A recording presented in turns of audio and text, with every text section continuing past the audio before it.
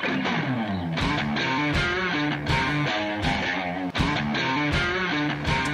guys, it's me, Steve, Cliff Ancient Chevrolet. Today I wanted to talk to you about the vehicle that's currently in the Chevrolet lineup that just drives me up the wall. It's the vehicle that has really become the symbol of all our problems through the pandemic and our supply chain shortage.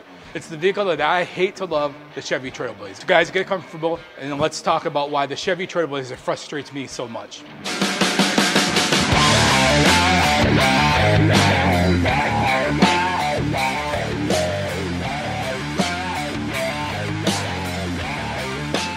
For the 2021 model year, Chevrolet decided to revive the Trailblazer nameplate after 10 years of inactivity. Now, we can have a debate on whether you like the new modern body style and them using the name of the Blazer and the Trailblazer on this more modern SUV. No, God! No, God, please, no, no! For another video. But for today's video, I wanted to talk to you guys about what frustrates me about this SUV so much. If we go back a couple of years ago and look at the Chevrolet SUV lineup, we had the Trax, we had the Equinox, the Blazer, the Traverse, the Tahoe, and the Suburban. And the mid-size SUV market was highly competitive, along with some compact SUVs that were taking a substantial portion of the market. And while the Equinox is one of the better selling SUVs in the Chevrolet lineup, a lot of customers felt that the Equinox was dated, a little old, and frankly, kind of a older person vehicle. One of the strongest things about the Chevy Equinox was the price point of it, especially for my lease customers, where they were able to lease an Equinox relatively inexpensively and still have an all-wheel drive, fuel-efficient SUV. Enter the Chevy Trailblazer, a compact SUV that got great gas mileage.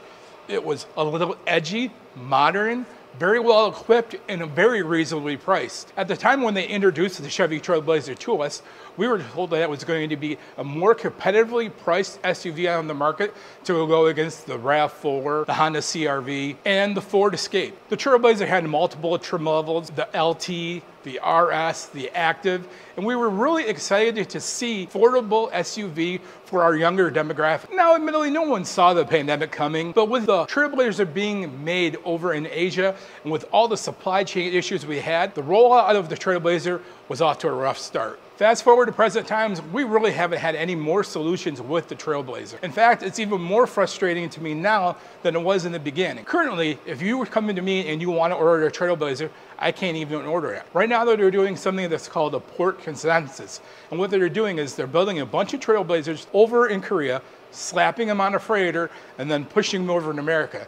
And as they're making their way over here, dealers are able to go in there and kind of fight for them, try to pick off different cars. And with the shortage of vehicles, we really can't afford to be very picky. We take every single one we can. However, the larger problem at hand is if you go to Chevrolet.com right now and look at the Chevy Trailblazer, it's going to give you the impression that you can build the vehicle and set it up at the way you want.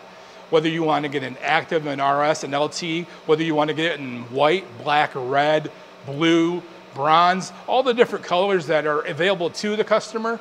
But the reality is when you come to me at the dealership, I'm not even able to order you the car. I have to tell you, this is the vehicle that you have to take, or you don't even get one at all. So what we've been doing lately is we take what the customer wants. As we can see what's coming in, we're able to call the customer and give them a heads up, or customers are able to see on our website that, like this one right here, I see that you have a red RS coming in. That's the one I'll take. You're not able to really customize the car. You're not really able to set it up the way you want. You just kind of have to take whatever's available at the dealership. True, you're able to call around to different dealerships and find maybe the vehicle you're looking for. It's tough if you have a dealer that you want and you know there's a specific Trailblazer that you want. You might have a very difficult time trying to get that vehicle. What makes this all even much more perplexing is we were under the impression they were going to phase the Trax out. And now that we know for 2024, we're going to get a refreshed, very modernized Chevy Trax, it really brings to the confusion on what is even going on. Compounded by the fact that the lease programs aren't even very good on the Trailblazer. For a vehicle that MSRP's a couple $1,000s below the Equinox, it's almost the same price as leasing an Equinox. So the fact that you're losing space, not gaining many options, you're almost better off getting an Equinox. This is even made worse by the fact that we can get Equinoxes, and every Trailblazer that we get in, we're lucky to have. Right now we have 2 Trailblazers on our lot, and both of them were promised to customers weeks ago.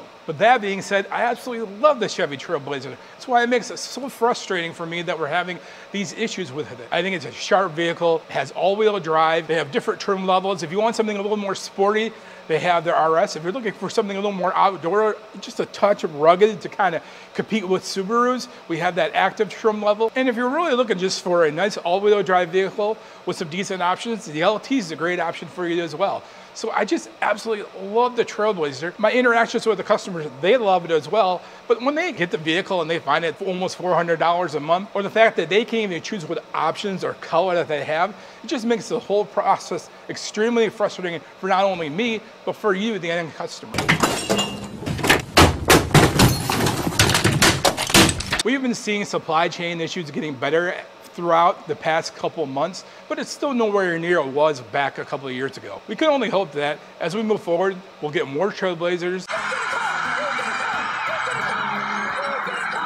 and be able to order them the way our customers want. However, I just simply do not see that happening anytime soon. And it'll be interesting to see how the Chevy Trax plays all in this. Are we gonna be able to order the Trax, or are they gonna do the same type of thing as they do with the Trailblazer, where they're just gonna send them to us and we really don't have any option?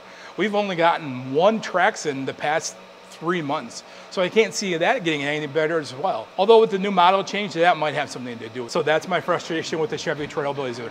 Let me know what you think of the Chevy Trailblazer. Did you like it? Do you love it? And I know a lot of you aren't happy that they chose the Trailblazer name and put it in a really modern looking SUV. I know a lot of you guys have really missed that square body Blazer. I have a video I'm working on a custom Trail Boss. It's the 2.7 versus that V8. Is it even worth your money to even buy the V8 at this point with a custom Trail Boss? We'll do the accessories video. We got a Tahoe video coming. So lots of content coming. Do me a favor, if you like this video, hit the like button and subscribe so we can stay on top of what's going on in the Chevrolet market. I appreciate you guys tuning in. I'll talk to you on the next